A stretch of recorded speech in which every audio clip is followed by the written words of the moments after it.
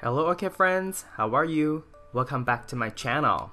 If this is your first time watching my video, my channel is all about orchids. From what orchids I have, how I grow them, my thoughts on certain orchid topics, to what orchids in my collection are blooming, etc. So if you want to follow along my orchid hobby adventure, please consider subscribing to my channel and turn on the notification. Today in this video, we're looking at my Psychopsis orchid. This one is Psychopsis butterfly. This is an alba form, and it's a cross between two Psychopsis species, which I also include a parentage at the bottom of the video for your quick reference. So if we go back in time, I want to say I bought this orchid sometime late summer 2018, and it was not until beginning of October 2018 that I started to have flower for the very first time. This orchid came to my house with a very long spike already, and then from the existing spike it continued to put out more buds as time went on. So in a way, this orchid already came to me obviously as a mature plant, which I have a point to make later because a couple of my friends shared with me their experience, and I think this is something I should probably pass it on just so that you can benefit. It's probably something already commonly known, but I thought I would mention later. But here you see it was growing a new growth, which I was very happy about, and it continued to live in this original cup in the original media because I looked at the media and the moss was actually still pretty okay. And after a period of quarantine, I did not see any signs of pest, not that I could see with my own eyes anyway. So I decided that it was safe enough for me to go ahead and move this orchid closer to where most of my orchid were. So there are two things I want to share with you, and these are the knowledge points I got from my other friends who have grown orchids for many years and also have quite a bit of experience with Psychopsis. Number one, Psychopsis are relatively sensitive to roots, and so if you repot this kind of orchids at a wrong time, it's very likely that you will set them back. So try not to repot them during cold seasons. And this one, I have not repotted it yet just because of that. But also, you see how this one has a sequential blooming characteristic. And the second thing I want to share with you is that if you want to... Psychopsis is a very slow grower. Typically, on average, it only produces about one pseudobulb a year. Maybe two if you are really good and feeding it with the proper nutrients at the right time. But most of my friends said that they usually see about one pseudobulb a year. Relatively slow grower, and they don't always produce flower spikes. Like each pseudobulb theoretically would have a flower spike, but it's not always the case. So if you want to see flowers quicker, you would want to buy a mature plant with spikes already. But buying a mature plant without already a spike, sometimes you may still have to wait. And let alone if you want to save money and buy Psychopsis near blooming size or even a seedling, that'll take you years. For example, a friend of mine purchased a couple near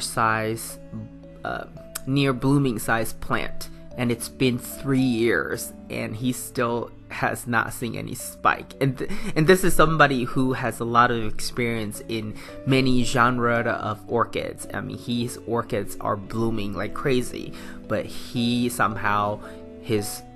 Psychopsis plants are just taking their sweet time producing, yet to produce spikes. So the care I provide to this orchid, let's talk about the light first.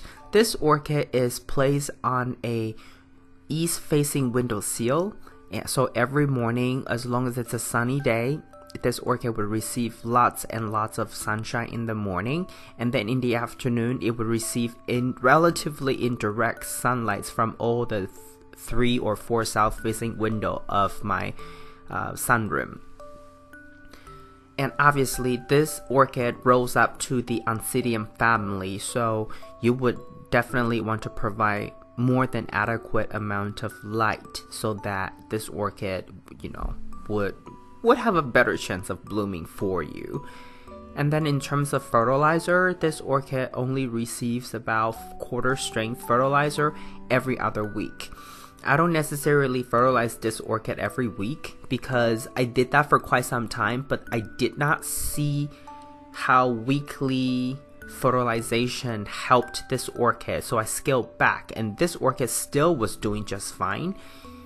So I didn't really quite see any difference in terms of obviously growth or bloom counts, because this orchid sometimes give me 1 bloom, sometimes 2, but usually 1 bloom. But that's about it. When I was fertilizing it every week, it didn't give me 3 buds. So I think I want to avoid the possibility of me over fertilizing or overdoing it. So I scaled it back. But once a month, I definitely soak this orchid with just plain water to make sure I give it a chance to have a proper flush. But other than that, this orchid has been relatively low maintenance, or I wouldn't say maintenance free, but I think this orchid is relatively low maintenance. For this orchid, the typical cultivar, the regular form is it would have color red around the darker yellow area that you see here, and then the lighter yellow part is the normal part. So the typical Psychopsis would have a combo of red and yellowish white or whitish yellow color combination. This one is an alba form, so it only has darker yellow versus lighter yellow color combination. I chose this one because I've seen a lot of red and yellow combo, so I thought I would buy something that is slightly more unusual. And another thing is I used to have a thing for yellow orchids, so I really wanted this one instead of the regular red and yellow combo. And the reason I wanted to try this one was because it just looks fantastic in terms of its the top 3 things on top. I don't know what you would call those, petals, I don't really know, but every time I look at it, I feel like those are the antennas for a alien. So this orchid is definitely something that is really interesting to me in terms of its look, and the fact that it's sequential bloomer with a long spike like that. It's also a very cool wow factor for me, because a long spike, but then it only produce buds at the very tip, and then it just continued to do so for as long as I can remember for 2019. So the first time it bloomed in 2019 was in March, and then in summertime, July and August, it was very, very frequent that this orchid would bloom. So I think its blooming season would be in summertime, when it's hot or warm enough, as well as sunny, with more light exposure, I suppose. But even well into the late fall, winter season in my area, the same thing, fall, winter, this orchid was putting out buds and blooming. So I think for Psychopsis, because of its sequential blooming capability, its blooming season can be all year around, depending on where you are. But based on my environment, though, it does bloom better and has higher frequency of blooming in summertime. And finally, I just want to close this video by answering a couple questions. Somebody, my Chinese subscriber, asked me how to get rid of some white markings on the leaves from maybe fertilizer or insecticides that the garden centers use on orchids. Well, I use lemon or lime juice with water, and the ratio is 1:1, and that seems to work really well for me. Another question is, do I periodically clean orchid leaves, dust them? The answer is I don't, because I'm a very lazy orchid hobbyist. So unless it's absolutely necessary, I would not over-engineer it, and I don't want to complicate my life with all these extra tasks. If they can bloom, I will keep things as is and not over-engineer or reinvent the wheel. This is all I have for you today. If you like this video, please give it a thumbs up, and if you would like to get more orchid related videos from my channel, please subscribe and turn on the notification. I want to wish you happy growing, and I will talk to you in my next video. Ciao!